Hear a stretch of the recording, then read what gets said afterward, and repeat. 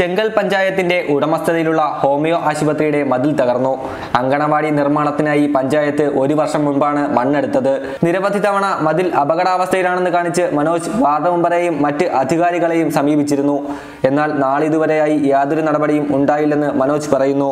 അംഗൻവാടിക്ക് വേണ്ടി ഇവിടെ മണ്ണിടിക്കുകയുണ്ടായി സർക്കാർ തന്നെയാണ്. അതിനുശേഷം ഇപ്പോൾ മഴയത്ത് എൻ്റെ വീടിൻ്റെ കോമ്പൗണ്ട് വാളും സെപ്റ്റിക് ടാങ്കും തകർന്നുകൊണ്ടിരിക്കുകയാണ്. ഇപ്പോൾ കോമ്പൗണ്ട് വാൾ ഏകദേശം തകർന്നിട്ടുണ്ട്. സെപ്റ്റിക് ടാങ്കും തകർന്നു തുടങ്ങിയിട്ടുണ്ട്. എനിക്ക് വീട്ടിലാണെങ്കിൽ ഒരു കുഞ്ഞും അമ്മയും അച്ഛനും ഒക്കെ വയസ്സായവരാണ് ഉള്ളത്. അപ്പോൾ ഇവർ ചെയ്യുന്നതൊക്കെ ബാധിക്കുന്നത് എന്നെപ്പോലുള്ളവർക്കാണ്.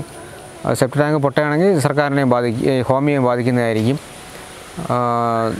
എനിക്ക് വേറെ എന്ത് പറയാം, പരാതി പറയാനായിട്ട് ആരുമില്ല. ഞാൻ പരാതി പറയേണ്ടടുത്തൊക്കെ പറഞ്ഞു, പക്ഷേ ഇതുവരെ ഒരു ആക്ഷനും എടുത്തിട്ടില്ല.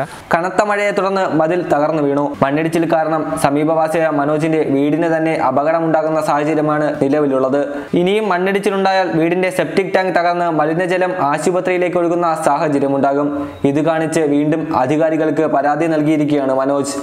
കേരള ടൈംസ്, നെയ്യാറ്റിൻകര.